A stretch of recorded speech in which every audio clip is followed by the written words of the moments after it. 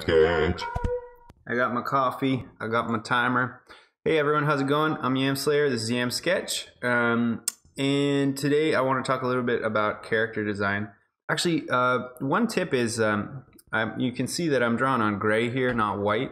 And if you stare at white screen all day long, it starts to hurt your eyes quite a bit. It's just too much contrast to look at black on white all the time. So I like to work on midtones when I can, and there's an easy way to do that actually in Photoshop especially. So if you start a new document, any size, doesn't matter, just pick. It starts with this white background, and I like to just kill that as soon as possible. So come down here to the adjustment layers, get a solid color, pick some midtone, click there, kill the background, and now actually you have this great background. And the reason that it's good to do it this way is then if I go to my canvas size or my image size and I change the image to a bigger image, to something else, the background's going to grow with it. Because this is an adjustment layer, it's always going to fit the size of the canvas you're working on, which is really good. I see some people filling the background and stuff like that, but then you have to update it every time you change the size of the canvas. I think that's, a waste of time. Also, the cool thing here is anytime I feel like just changing the color that I'm working on, I can. So just create a layer above that, start drawing, sketch something out. Then when you get, the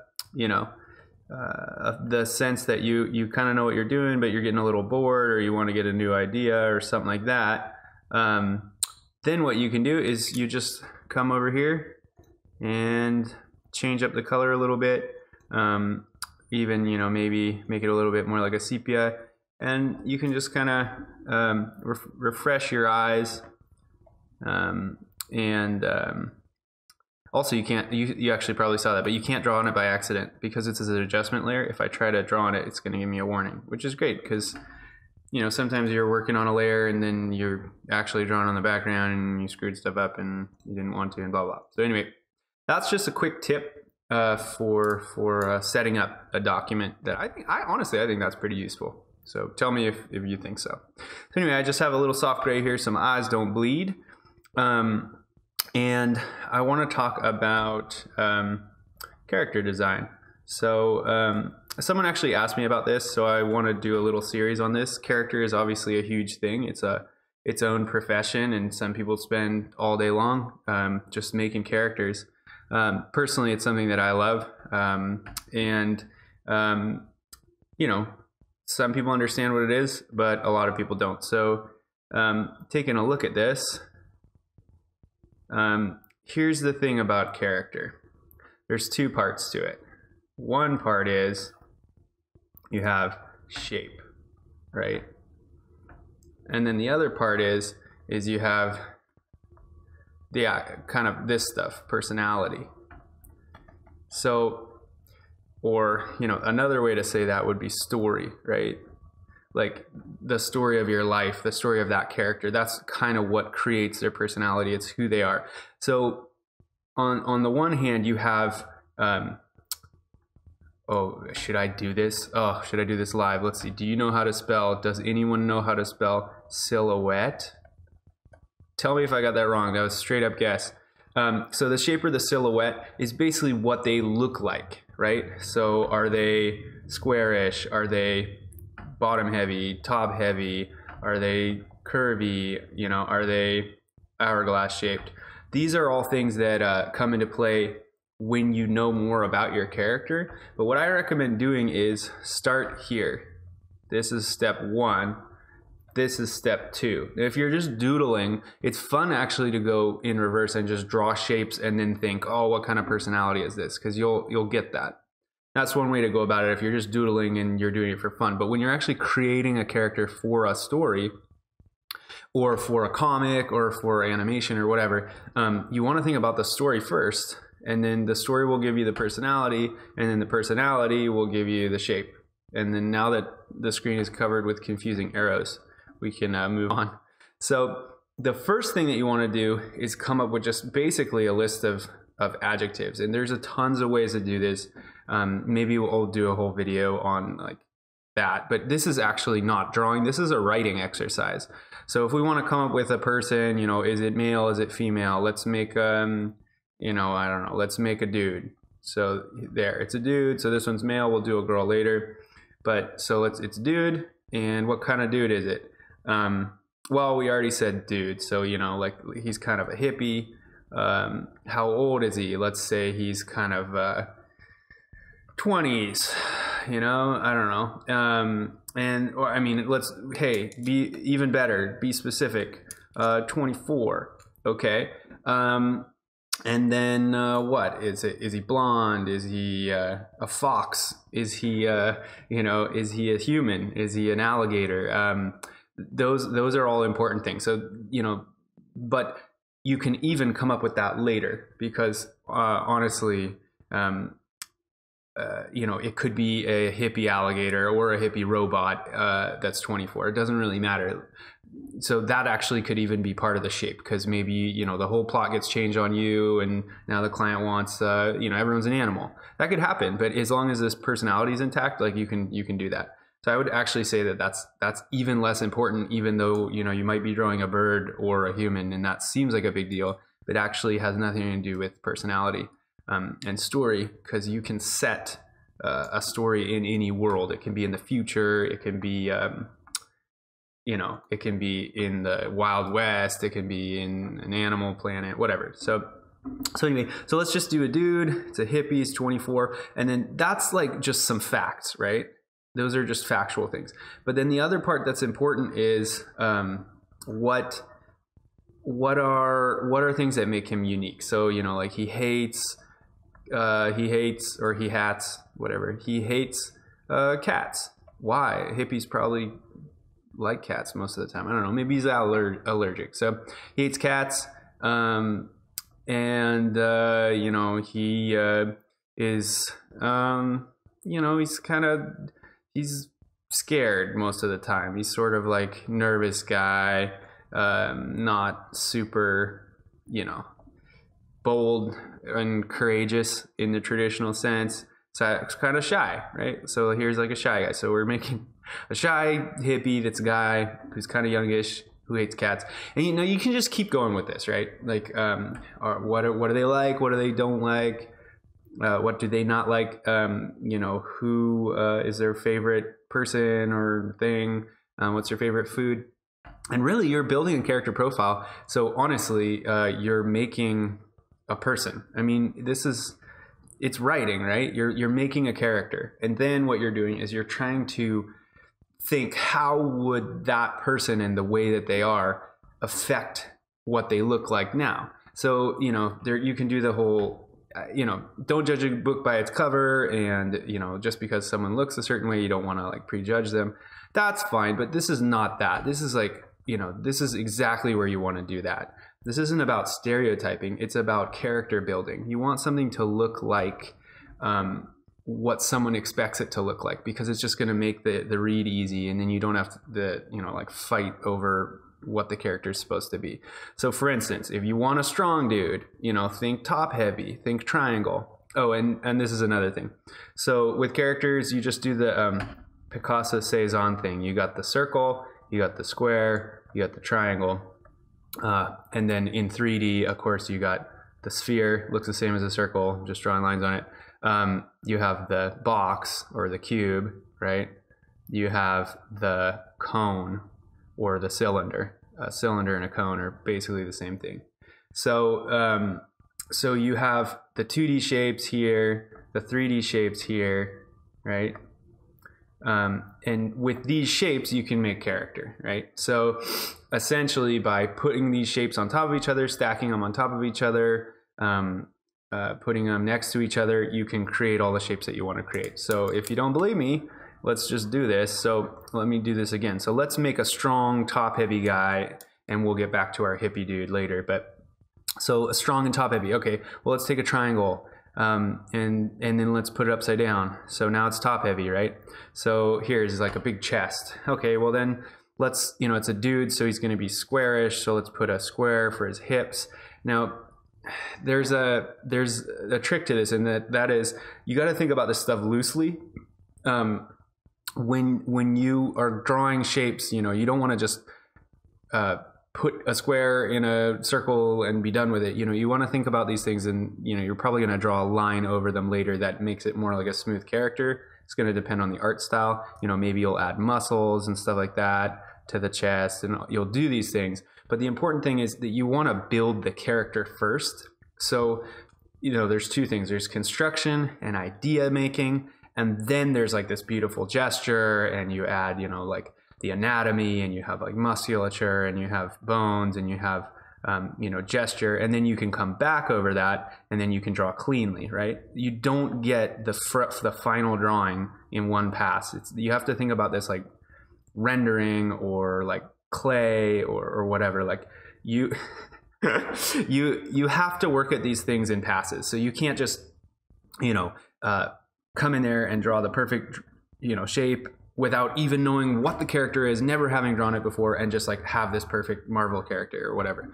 You can't do that. You have to build it up. So when you design the character at first, it will probably look like flatter and crappier, but think about it more like a blueprint to a house. It's not the finished house.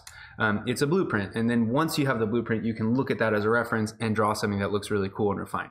So don't worry about like putting it in a pose. Like, I don't worry about that. I'm trying to design a character, and that's really different than having a designed character and drawing it, right?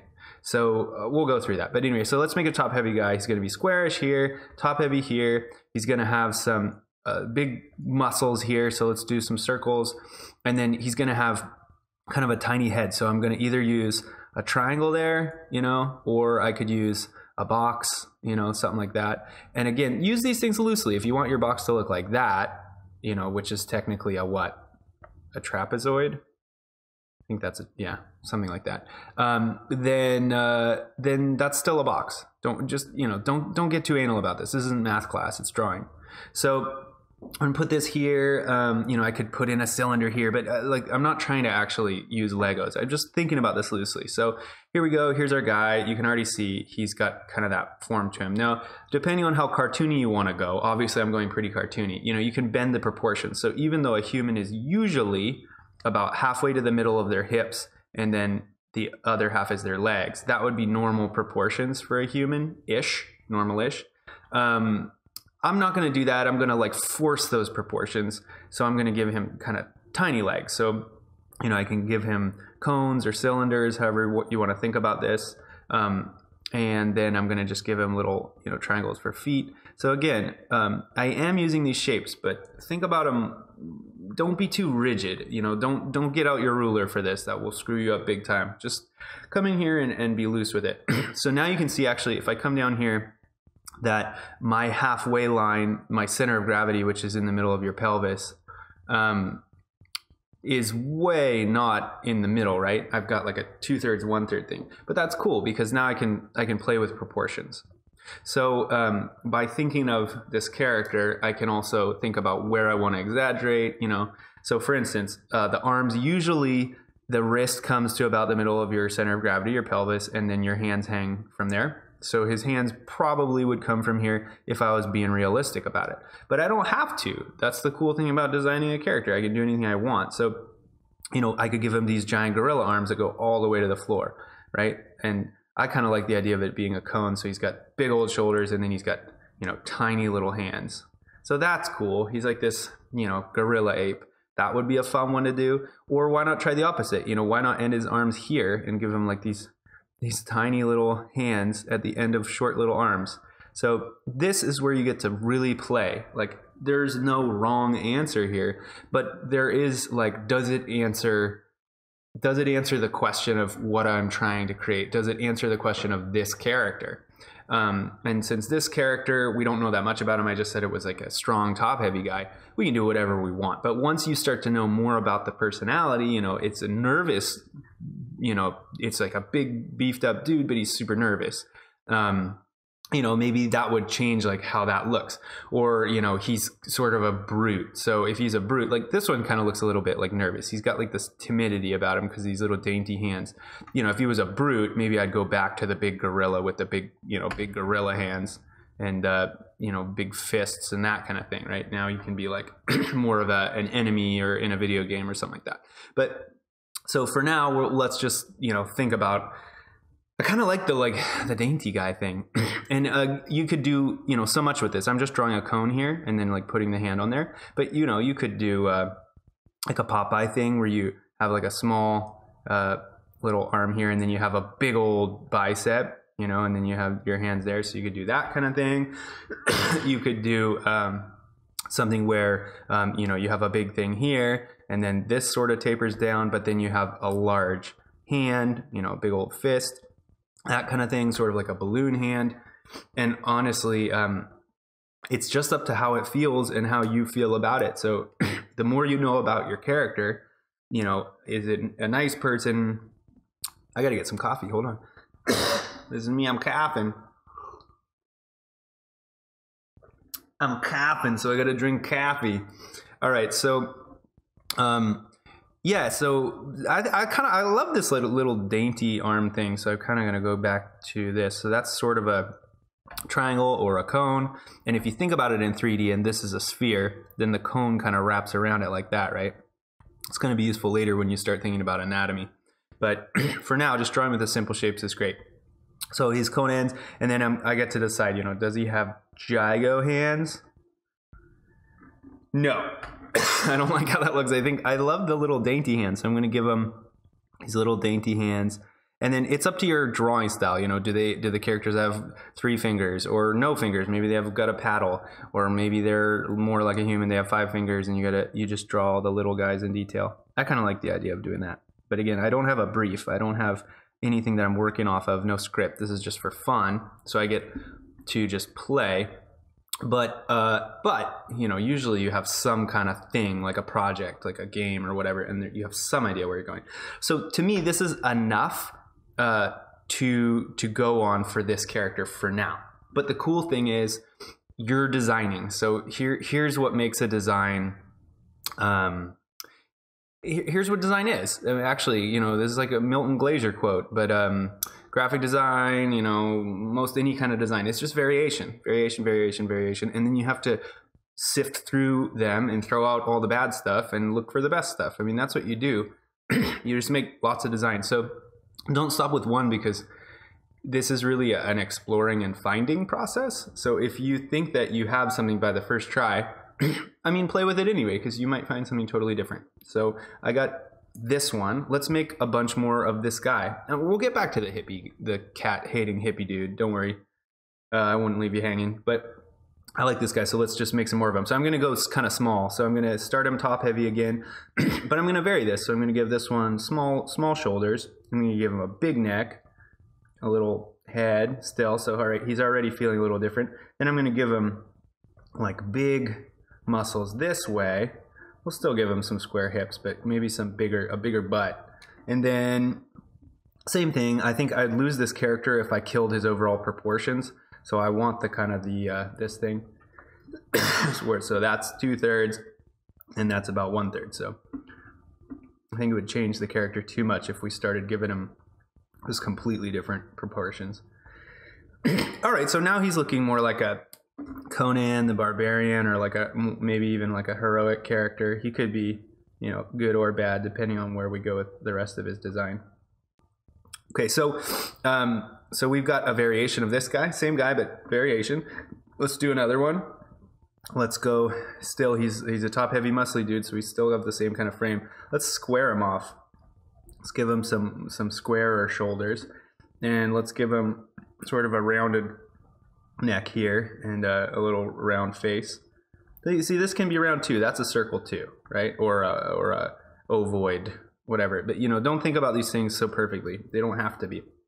All right, so I'm gonna go thin here, like really thin, and have them kind of flay out. Yeah, I love that. Like almost like a little skeleton armor dude. All right, still with the square butt because he is a dude. Still gonna keep the same rough proportions this way. We have 2/3, 1, 2, 3, about 3. So we want him to end here. So we're gonna come in like that. All right. Actually, this time let's give him some musclier legs, though. Let's give him some big old meaty legs, like that. There we go.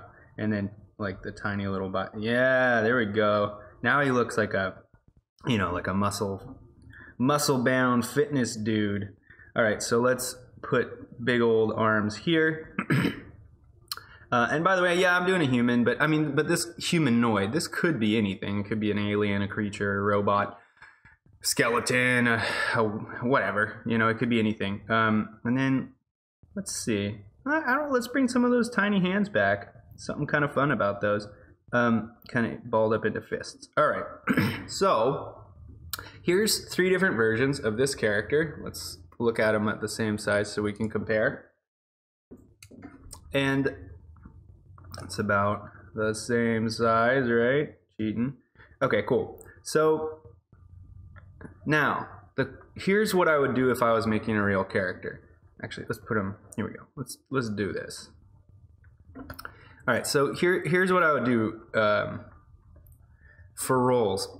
So I have 3 different versions of the same character. Muscle bound, strong dude. And how I would choose the right one is, first of all, I would do a lot more of these. You know, do as many as you want to do. They don't take that long because they're just triangles and stuff. So do more. Do 20, do 100, whatever. And then think, what is this for? You know, is it the hero in a video game? Is it the enemy in a video game? Is it you know, the nice, friendly, dopey giant in a comic? Is it, you know, an illustration for a story and it's you know, a robot? Whatever it's gonna be, think about those story elements. So going back to before, we have, you know, half of it is story and the writing part. You know, what's their personality, what's their likes, dislikes, or just like what's their context. And then the other half is like these shapes and these silhouettes. And the only difference between shape and silhouette is like if you fill these in, now they're a silhouette. So when I am drawing, I try to kind of think about both at the same time.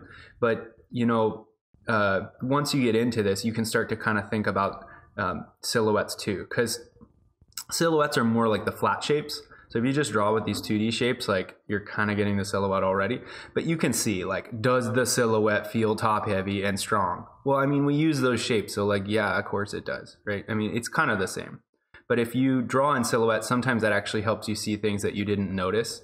Like, you know, when I look at him here, I can see that obviously, like, these arms and the way that his neck scoops down, he's got like this tiny neck, and that's kind of weird. Like, if I filled this silhouette out, maybe I could, you know, kind of sculpt this. And silhouettes are cool because it's kind of like sculpting. You can push things, you can erase things, you can pull things to get to a silhouette that you like. Now again, don't worry about posing. Posing comes later after you know what the character is. Think about this really more like a blueprint. So if I take away that silhouette, another way that some people work, that I work sometimes, is just give yourself a big brush and draw with that. So, you know, when I draw the character in the first place, so get that triangle, get the you know, get the shapes that you want, and then just kind of chisel at it. And this is a nice way to work because, again, like, you don't want to worry about details, and like, you're just trying to get a basic shape. And think about someone like being backlit from behind or something like that, where, you know, they really just become this dark shadow. Like, you could, this happens, you can see this in real life, you know, if you catch someone the right way, like, all you see is their silhouette, and it tells you a lot about them. You know, are they wearing a belt or a backpack? Are they, you know, do they have long hair, blah, blah, blah. Like, you can catch tiny little details even though you can't see anything. You just see these shapes. So, yeah, so use anything that you're comfortable with in terms of techniques. Here's 2 great ones for you. Draw with some simple shapes like these guys, or just get a big painty brush or an ink brush or whatever. If you're working digitally, use whatever you like, and just smear around. And then the cool thing about this is, like, if I brought this up and I don't like it now and it's too high, you know, get an eraser and cut that out. So I do like the silhouette approach quite a lot too, because you can play with it a lot. You can push and pull, and in that way it's like clay. And then you can start to think about things like, if this is a warrior, maybe I'm going to give him some rad armor. You know, think about that, and consider using your eraser more as a tool than as a mistake remover. Erasers are great when you use them as tools. and that's digitally or in real life. You know, you can hover your hand over the undo key in digitally or in real life, but don't do that, because that'll just hold you back. Push forward and you know, embrace mistakes, like screw stuff up, and then instead of undoing it, just make it into something. Like maybe maybe he's got a tail now and he's a lizard man, you know, like embrace those things. They happen, and if you just go with it, you can come up with a lot of cool stuff. So here's your characters, and then based on that kind of silhouette, we made like a whole other character, which, you know, this guy could easily be like some kind of cool lizard creature, and if we just kept playing with this, I bet we could come up with something super rad. So or like maybe like a croc kind of character. So yeah, so keep playing, and that's how you do characters. So I did promise you a weak and shy hippie that's afraid of cats, but we're at time here. I'm trying to keep these things under half an hour. So join me next time, and we will look at drawing that hippie. We'll go through the same process and just do from scratch, and we'll get the hippie in there, and you can see what I'm talking about. But anyway, if you enjoyed that, just leave some comments. If you hated it, leave some comments. You know, that's what they're for. And if you have any questions, yeah, just leave it in the comments. I'm going to try to answer people's questions. Right now I'm doing these based on what people are asking me in real life. But you know, if you have things that you want to talk about, that you're confused about, that you know, you have a specific character you want to throw up on the screen and have everyone look at, let's go for it. My goal with this is to make a cool community of people that are pushing each other forward to make their projects and make this stuff happen. So if you're into that, get on board and let's make it happen. Yamsketch.